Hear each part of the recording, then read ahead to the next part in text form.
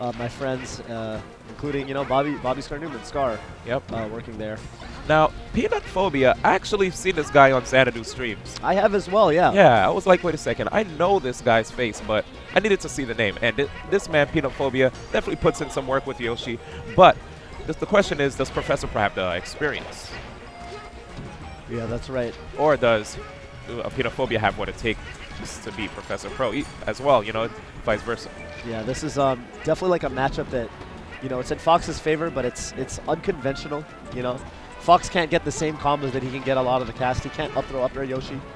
Can't edge guard him that well sometimes because the super armor makes his back air just kind of not work. Yeah.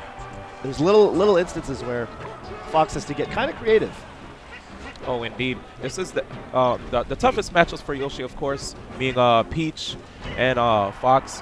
But Yoshi still has what it takes, you know. And right there, just like you were saying, the armor, you know, on the double jump definitely can come to Yoshi's aid. But if you're off stage, as you can see, he can only commit to an air dodge to allow him to try to get back on stage. And right there, he was at too high of a percent to be able to even come back. That's right. Ideally, you know, Prof is gonna. There we go. Ideally, he's gonna try to get these up smash KOs because then there's no, you know, there's no opportunity for Yoshi to try to recover.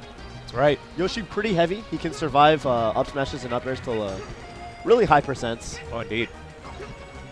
And another thing about Yoshi, he is susceptible to wave shine combos. You know, you can drill shine to grab up smash. Oh, another shine. The possibilities are endless. Oh, that was actually going to be a pretty... That looked like a good attempt right there. I liked it. Yeah. Yeah. I legit thought he had it too. Ooh. Oh, nice shield drop. Punishing the forward air. That means Peanutphobia is going to have to respect that. Wow. Wow. Chases him down. He's looking really solid right now, Prof is. Peanutphobia actually smiling there a little bit too, kind of saying like, okay, Yep. you know, I'm gonna have to work for this one. Ooh. Just a little too late on punishing the miss tag there. Yeah. And yeah, Prof's punishes are definitely on point right here. Good up air though by Peanutphobia, who, you know, I just noticed he doesn't really go for any parries, it seems, you know. No, yeah, I don't see a whole lot of them coming out. It's just getting hit out of his approaches. Good awareness by Professor Pro. Went in there to get the up smash right before Peanutphobia was able to even grab the edge, you know. Yeah. All right, well, 3-stock victory for Prof in game 1. Yeah. Man. So the I don't know if it's necessarily him being familiar with the character. Could be a lot of things. Could just be him solid. Could just sometimes it's just solid play, you know. Yeah. Yeah. Not necessarily having a lot of experience in the matchup. Okay, Sheik is coming out from Peanutphobia. Definitely a stronger character than Yoshi, but you know her strengths kind of lie in different areas. She's going to want to get those down throws into a tech chase and then work her amazing edge guard game versus Fox. Ooh. Let's see how Peanutphobia does in this matchup. Definitely expecting to see some really good tech chases. Oh. I really like his playstyle, just basically dancing around his shield, you know, probably waiting for Professor Pro to swing first. Yeah. Oh, there you go. Catches him rolling up. Not bad at all. Professor Pro taking the first stock.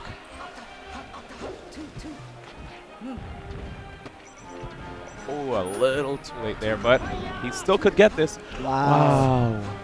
Beautiful angle for Professor Pro. Okay. Wow, Professor Pro just... Okay, good job. He got good damage, though, you know, 43%. Yeah. It's always crucial to try to get as much damage as possible when your, you know, opponent, like, basically messes up when you're in the lead.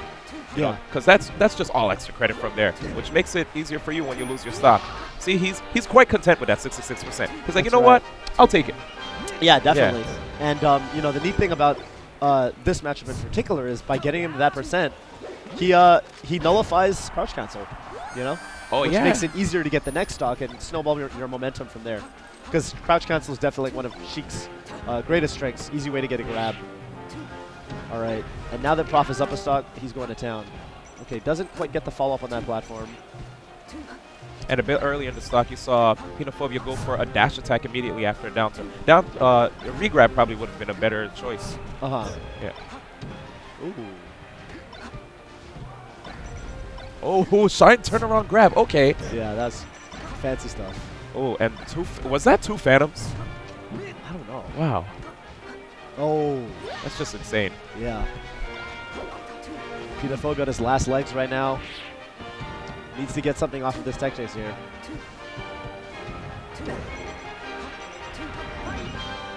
Nice. Nice. All right. Nice sweet spot back air.